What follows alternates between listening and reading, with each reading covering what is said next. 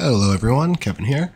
Today's going to be a really quick tutorial. I had a couple people asking about utilizing Pixera, specifically with BitFocus Companion. BitFocus Companion.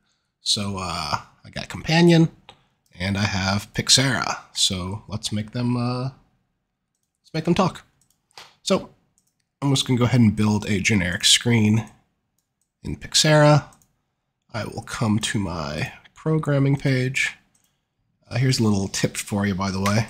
If you select multiple media assets and drop them in on one layer, it will automatically create the cues for you. Sweet.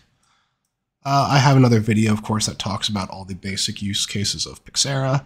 So I'm going to add pause markers before each one. I am utilizing the latest beta of Pixera, but that's perfectly fine. All right, let's see.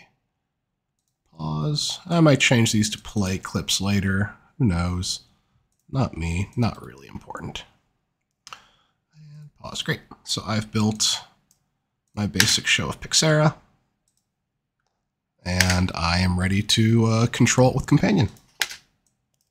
So let me go ahead and open up Companion.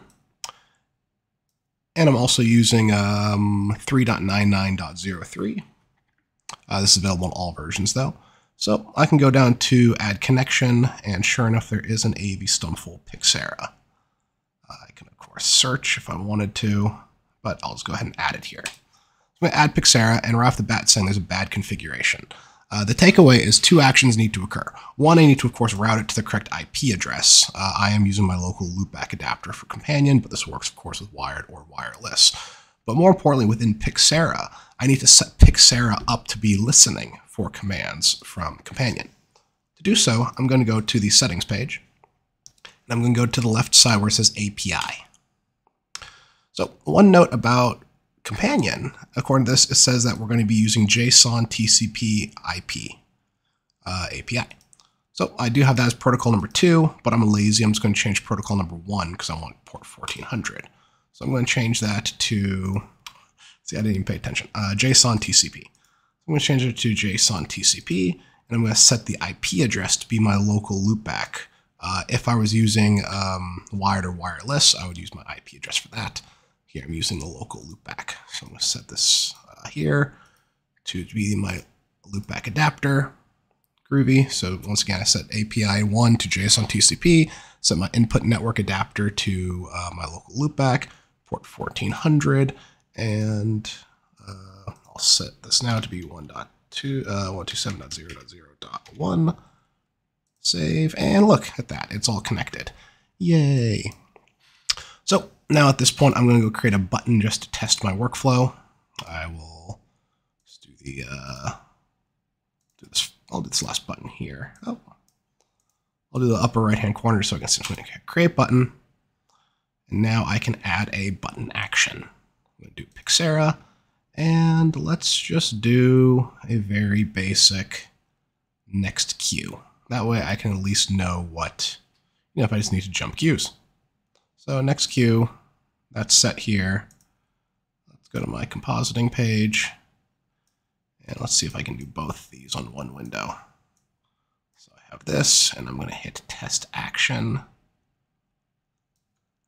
Here we go. Let's see. And that is not working at all. Oh, here's an important note. One thing I have to do within Pixera, I have to tell it to route to timeline 1. Normally I would edit that out, but that's a pretty important one, so I'm going to keep that in this video. So to take away, I create the action, tell it to route to timeline 1.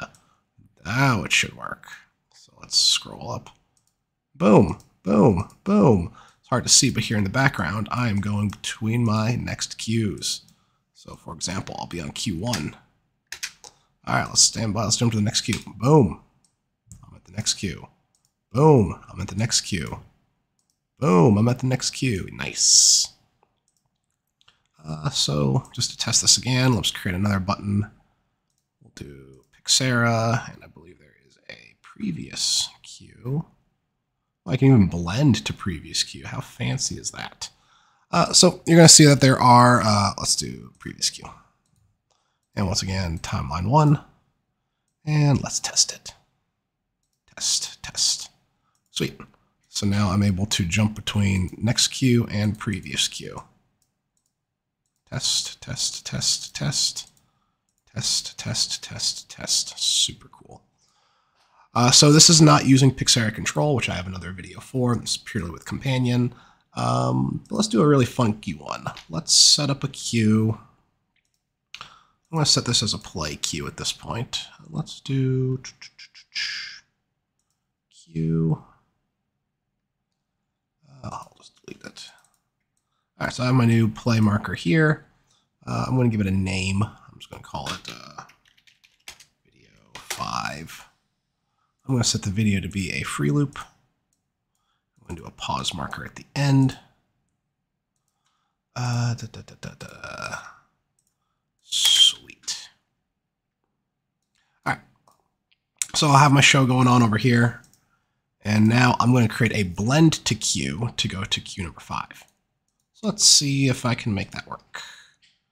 Let's see. I'll just do it with this button here. And yes, you should be labeling your buttons, but hey, whatever. All right, Pixera. Let's do blend to queue. And now we're going to tell it to go to timeline 1. The queue name, I think I said was, what did I say, video 5? Organization's the key to success, folks. Video 5.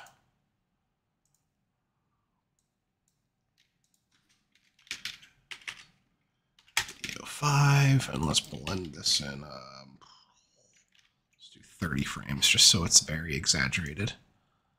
All right, cool. So theoretically, if I did this right, I'll be playing over here. I'm going to test this queue. And there's the blend.